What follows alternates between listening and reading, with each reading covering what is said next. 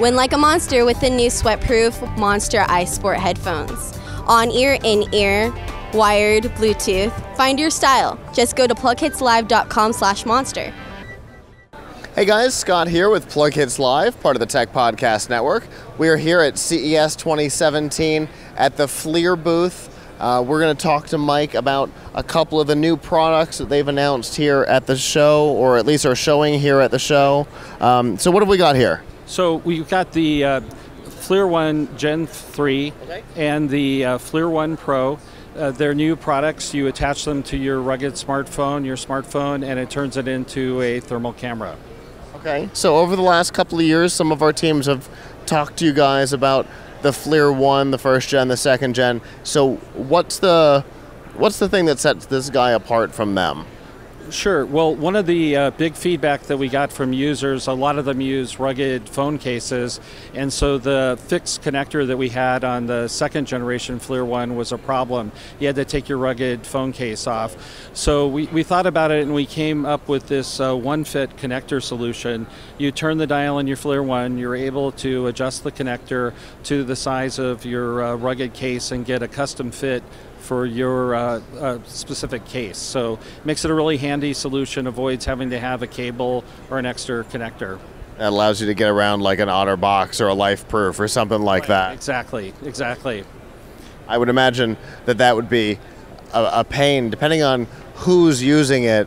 You know, sometimes those are required for where you are. Right, absolutely. I mean, if you're on a job site or something and you bought the rugged case in the first place to protect your phone, the last thing you want to do is take it off. It's kind of awkward, cumbersome to take it off. So being able to leave it on, have a nice custom fit to your case, we think is a really significant step forward. And not only that, usually taking those cases off isn't easy to begin with. No, not at all, not at all. So we think our customers will appreciate it. We've had lots of positive feedback on it. So we're really looking forward to getting that out to customers and in customers' hands. Cool. So on the basic model, what kind of features do we have? What kind of resolution? Where can we use it? That kind of thing. Right. So the basic model is an introductory model. It's designed for somebody who's wondering how can I use thermal, maybe somebody who does a lot of do-it-yourself type projects around the house and maybe is trying to find the source of a water leak in their house, something like that. And since water will change the surface temperature of a wall, we had one customer who he noticed that he had dripping water in a recessed light in his bathroom, but he knew there's no piping above the recessed light, so where's the water coming from? He uses the thermal camera, the FLIR One, to look up at the ceiling. He traces back where the water is coming from, finds the source, drills a hole in one place in his ceiling, and fixes the problem. So he knew right where the source of the problem is. So that's one way someone could use the FLIR One Gen 3, the introductory model. That's really great. Now, how about the Pro? Where does the Pro separate itself? Sure. So the Pro has 4 times the thermal resolution, and it has the best of FLIR image processing. We call it Vivid IR. So it's meant for somebody who is a contractor or electrician, somebody who really wants the best image quality, thermal image quality that they can have. They can have multiple spot meters, so they can call out the temperature in multiple places in the image.